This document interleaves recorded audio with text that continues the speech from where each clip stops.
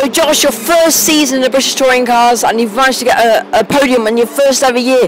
It's an absolutely remarkable achievement and a sign of an absolutely class driver. Thank you. It's been a great weekend this season. We learn a lot every time we go out. We had a test before this weekend. We in FP1 and FP2 we knew the car was good. We need to work on getting a bit more out of the qualifying tyre, but in the race the car's mega. We did a race run in in FP2 and we knew that the car was strong, so it just showed what they gave me, and luckily we could claw all the way up from row 14 up to get on the podium.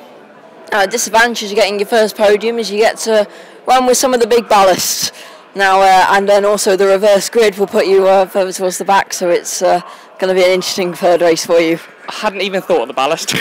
You're the first person that's reminded me, but we'll have to see how it goes. The car didn't really drop off, so I just need to be a little bit more careful on the tyres. I'll look after them in the early stages, and hopefully we can try and, I don't know where we're going to start in race 3, but hopefully we can try and get back on the podium. Okay, thank you very much for your time, Josh, and very well done today. Thank you.